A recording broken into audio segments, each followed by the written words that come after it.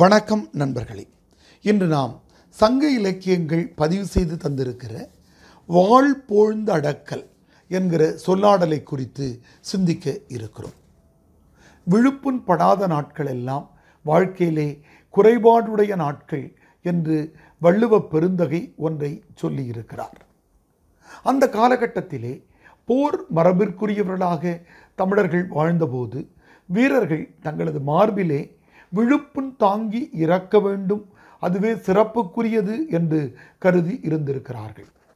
ஒருவேளை ஒரு இளைஞன் தனது வாழ்நாளில் எந்த போரையும் சந்திக்காமல் இயற்கை அடைந்து விடுகிறான் என்ற நிலை ஏற்பட்டாலோ, அல்லது ஒரு குழந்தை இளம் வயதிலேயே இறந்து விடுகிற வருத்தத்திற்குரிய சூழல் ஏற்பட்டாலோ, தமிழர்கள் ஒரு வாளினை எடுத்து அந்த உடல்களின் மீது ஒரு கீறிவிட்டு ஒரு கீறலை பதிவு செய்துவிட்டு பின்னர்தான் புதைத்திருக்கிறார்கள்.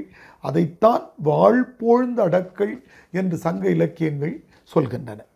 புறநானூற்றின் 93வது பாடலில் ஔவையார் நீள் கழல் மறவர் செல்வொழி செல்கன வாழ்போழ்ந்த அடக்கலும் உய்ந்தனர் என்றும், அதே புறநானூற்றின் 74வது பாடலில் கணைக்கால் இரும்பொறை குழவி இறப்பினும் ஊன்தடி பிறப்பினும் ஆளன்றென்று வாளின் தப்பார் என்றும் இந்த செய்திகளை அரண் சேர்த்து பதிவு செய்து இருக்கிறார்கள். எனவே அந்த காலகட்டத்தில் வாழ்க்கையில் விழுப்புண்ணை தாங்கி தாய்நாட்டிற்காக வாழ்வது என்பதுதான் மகிழ்ச்சிக்கும் பெருமைக்கும் உரியதாக கருதப்பட்டிருக்கிறது.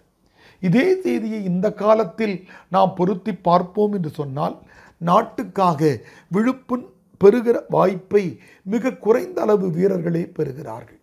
அப்படியானால் நாம் என்ன செய்வது? நாம் என்ன செய்ய வேண்டும் என்று சொன்னால், சமூகத்திற்கு எதிராக, மனிதநேயத்திற்கு எதிராக, அடித்தட்டு மக்களுக்கு எதிராக எங்கெல்லாம் செயல்கள் நிகழ்கின்றனவோ அங்கெல்லாம் நம் நெஞ்சை நிமிர்த்தி எதிர்த்து போராடுவோம். அதன் காரணமாக காயங்கள் மனதிலே கிடைக்கும் என்று சொன்னால் அவைதான் நம் வாழ்க்கைக்கு பொருள் சேர்க்கின்றன என்கிற செய்தியை புரிந்து அடித்தட்டு மக்களுக்காக நெஞ்சம் நிமிர்த்தி போராடுவோம்.